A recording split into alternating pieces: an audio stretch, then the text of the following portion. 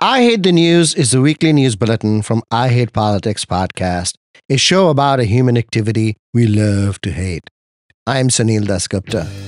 The week of October 8th, 2024, a year after the October 7th attack by Hamas on Israel and the subsequent war in Gaza and Lebanon, American Jewish institutions, struggle with divisions. Zoning reform is on the agenda in Montgomery County and in many other local jurisdictions, but the usual incrementalist approach is politically limiting. And with less than 30 days to go to the November 5th elections, we have Gilberto Zelaya from the Montgomery County Board of Elections. Stay with us.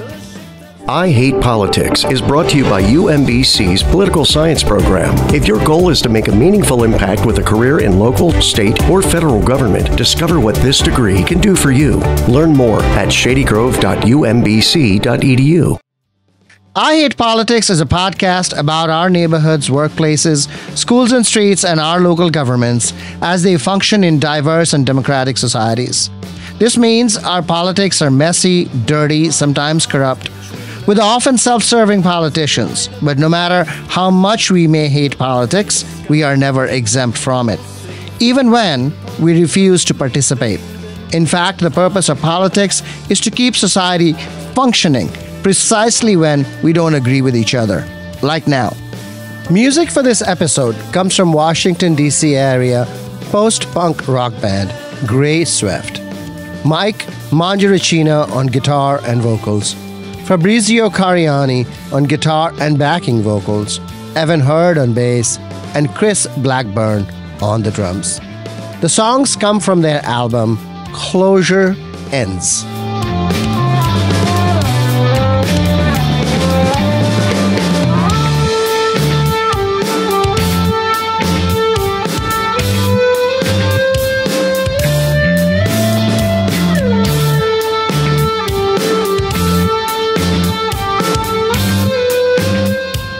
We start today with a correction.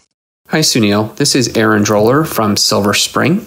I'm calling about your I Hate the News podcast dated October 1st, in which you stated that the Montgomery County Council is currently considering a plan to allow up to 4 units in single-family zoned areas a half-mile around transit stations. The Attainable Housing Strategy's final report recommends establishing priority housing districts, in which quadplexes would be allowed to be built by right a mile, not a half mile, from the transit stations. Just wanted to offer that correction. Thanks for everything you do. We love to hear from you when you like the show and when we have been remiss. If you think we got something wrong, send us a voice letter. It's easy. Record on your phone and email the file to producer@ihppod.org. Make sure to include your full name and where you live. Aaron Droller's correction is important because there is a difference between changing zoning half mile and 1 mile around transit stations. How much land is being opened to increased density is critical to understanding affordable housing policy. If you want to encourage supply, making more land available for building out that supply is one central condition. The more land that becomes legally unrestricted from zoning constraints, the more developers will be incentivized to start projects so as to get their own units into the market early and capture the high prices. There is still financing to work out and long-term market trends to consider, but not only does increased land supply have to be an early step, it also reduces incentives for developers to wait for the market to rise further before starting projects. So, for example, by land value alone, Bethesda proper is more expensive to build than, say, North Bethesda and Rockville.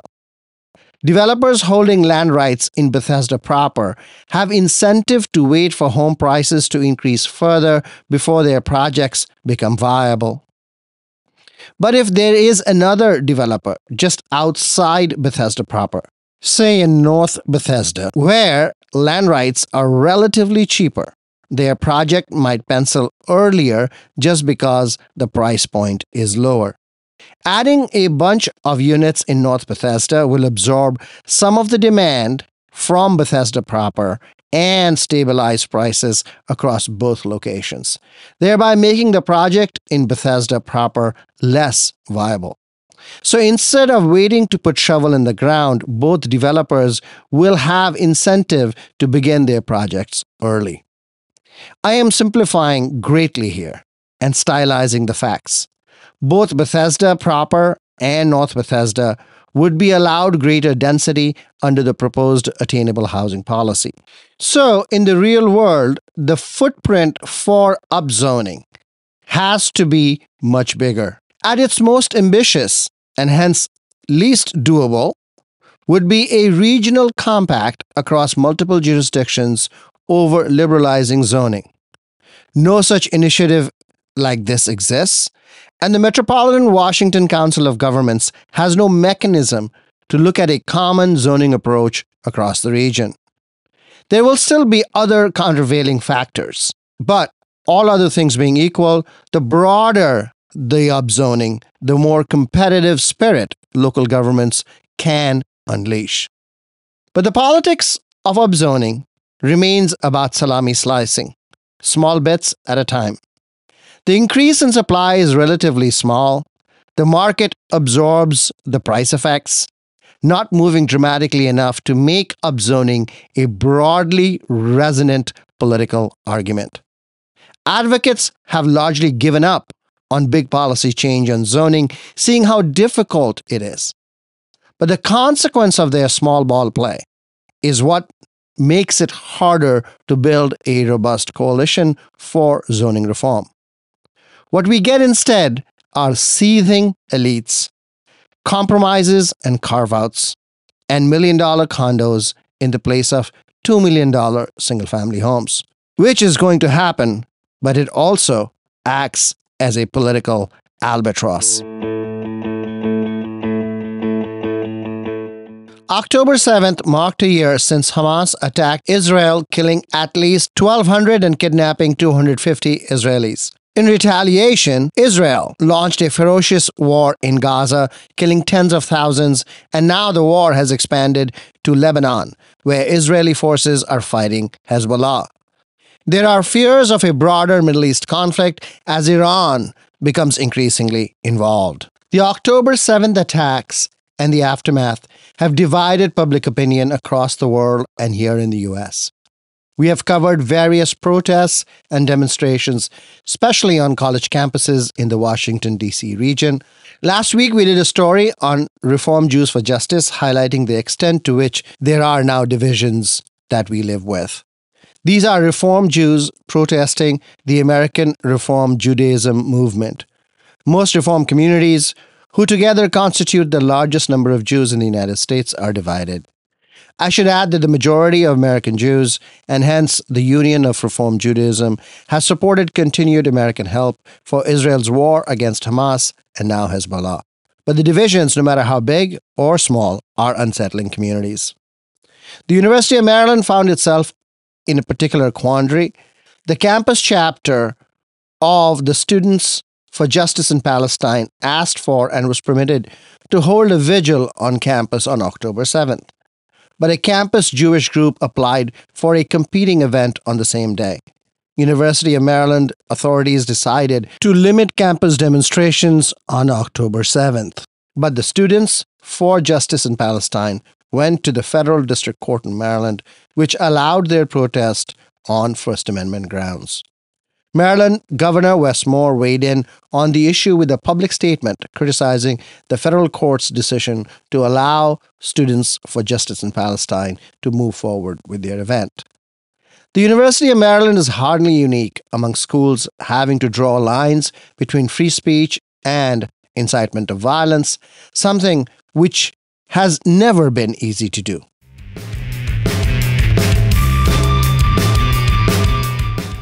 Which then leads us to voting for the upcoming general elections scheduled for November 5th. And for that, we have Gilberto Zelaya from the Montgomery County Board of Elections, known to most as Dr. Z. First thing is to be a registered voter. So obviously you must be a U.S. citizen, live in Maryland, and at least 16 years of age to pre-register, but you must be 18 by November 5th, which is the general election date. Now, the deadline to pre-register, or the advanced voter registration deadline in Maryland, is Tuesday, October 15th. We call it the advanced voter registration deadline is because we utilize that for kind of election day preparation as it pertains to poll workers, equipment, allocation of resources. But at the same time, even if you miss that October 15th deadline, you can still leverage same-day voter registration. If you desire to vote in person at one of our 14 early voting centers from the 24th of October through the 31st of October, which is a Thursday through Thursday, including the weekend.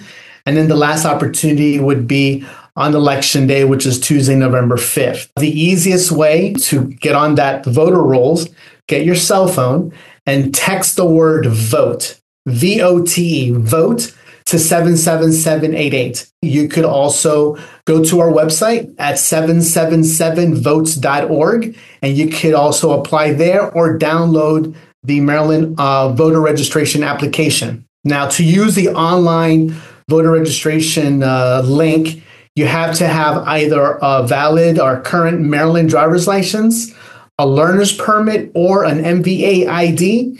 And you will also provide the last 4 digits of your social security number.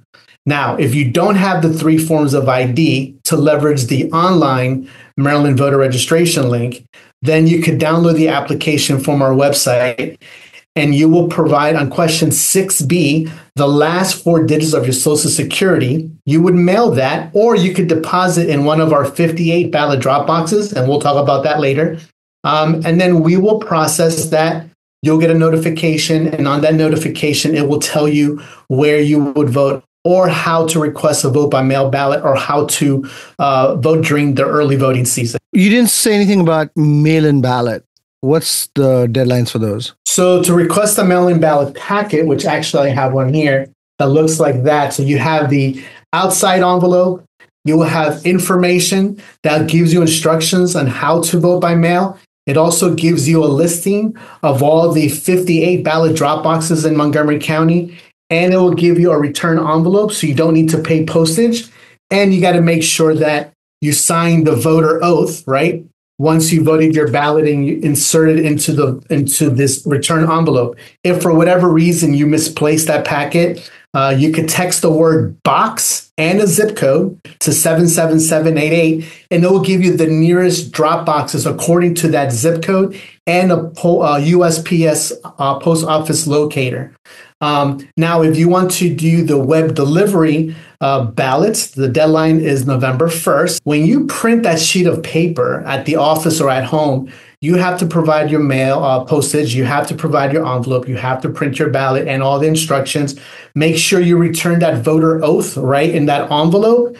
What happens is when you print that sheet of paper, it's going to be, on a regular sheet of paper, which is, 8.5 by 11. But we need to duplicate that onto the official ballot, because our scanners will not scan the 8.5 by 11 sheet of paper. Even though it's printed with the contest in your selection, it won't scan. So we need to duplicate it, and we will have bipartisan teams. So it's an additional step, but I do want to communicate that to you. Yes, while that is available, I just want to point out that voting officials have to manually, by hand, replicate your ballot. So from me, not from Gilberto Zelaya, from me, don't do it. But yes, the Maryland State Board of Elections will email you a secure password and log in. You download your ballot, you print it, you send it, etc. We got about, give and take, between 22 and 25,000 mail-in ballots already in the office. So you guys are doing a good job returning the ballots compared to the primary. Let's talk a little bit about what help you need in terms of volunteers. We must create bipartisan teams to run nonpartisan elections. They're transparent, they're accessible. you have to be a U.S. citizen and registered to vote in Maryland. So if you happen to live in Prince George's or Frederick County, we would love for you to serve. I understand that you would like to work in your neighborhoods, but we need the Montgomery County civic-minded registered voters to help us out on Election Day and during early voting. Where we have some deficiencies is Potomac, Bethesda, Chevy Chase, parts of Rockville, aka I think they call it North Bethesda, but kind of the Rockville area. And then also we need registered Republicans throughout the county. We need Republicans because it's the way we could create our bipartisan team. One Democrat, one Republican. And when we don't have the Republican, then we will need to fill in with a non-Dem. We're working closely with the Republican Central Committee. Actually, they've been really helpful in recruiting poll workers, but we need a lot more. To apply, text the word SERVE to 77788. No more students, however. We still need students. You know, this last election in the primaries, 14% of our poll workers were high school students. And very interesting, 23% of our poll workers in the primaries were 25 and under. And we have the Future Vote program where we actually recruit students in high schools. We introduce middle school students in the process of participatory democracy. We are the only county in the entire country that bring in students that young. They do the little incidentals. They serve as greeters, pass the I voted sticker, keep the polling room clean. They do not touch equipment. They do not touch ballots. And once they hit 16 and they meet the state requirements, we will pre-register them to vote. And then we will encourage them to serve as election workers. Middle school students or students 15 and under can earn SSL hours. Students 16 years of age or older can earn the stipend or the student service learning hours. So if you want to serve as a future voter, if you're 15 and under, text the letters F and V to your trustee cell phone, F and V to 77788. And if you're a high school student looking for an opportunity to earn extra SSL or a little bit of cash for the for the holidays, text the word SERVE to 77788. In the Spanish language sample ballot, there was a significant error. What was the error and what is the correction? Yes. So what occurred was in the sample ballots, in two parts in the English and two parts in the Spanish, the early voting dates are printed. In the Spanish, where it appears on page 18, it says that early voting is from the 24th through the 31st of November. It's not November, it's not December, it's not January, it's October. It was correct on the early voting map, which is on page 22 and 23 on the headers, but it was incorrect on page 18 on the header. But one of our staff members brought it to our attention and they got reprinted, sent. You'll be getting those in the mail next week. How many wrong sample ballots were sent? So it was halted from being mailed. So we had to reprint them all. Do you know how much this entire reprint is going to cost? No, right now we're still working with the vendors. We'll get the invoice. Right now we're focused on Election Day. Remember, Election Day is Tuesday, November 5th. Also, if you want to ascertain what is your polling place, you could get your trustee cell phone and text the word check to 77788. Gilberto Zelaya, thank you. My pleasure. One distinction to note, the error occurred in the sample ballot, not the actual voting ballot itself. Many homeowners associations do not allow you to put yard signs, especially political signs, even on your own property. Private bodies can limit free speech that government institutions cannot. The University of Maryland, in the example we use before, cannot be as restrictive as a private school, though most big private schools now receive significant public funding that they have to function similarly. HOAs, as private bodies, routinely limit freedom of speech unless they are specifically prohibited. And in 30 days before elections, they are, in fact, prohibited from stopping residents from displaying political signs per Maryland law. So those of you who live in HOAs who want to put out their yard signs now, it is time. Sit down. That's all for this episode. Be sure to check out our feature interview series that comes out Friday mornings. I Hate Politics is produced by me, Sunil Dasgupta, and assistant producer, Adama Gay, with support from the University of Maryland, Baltimore County. I direct UMBC's political science program at the universities at Shady Grove in Montgomery County, where, among other things, we explore and learn about politics, government, and society close to home. Music for this episode comes from Washington, D.C. area post-punk rock band Gray Swift. Mike Mangiaricino on guitar and vocals, Fabrizio Cariani on guitar and backing vocals, Evan Hurd on bass, and Chris Blackburn on the drums. The songs come from their album Closure Ends.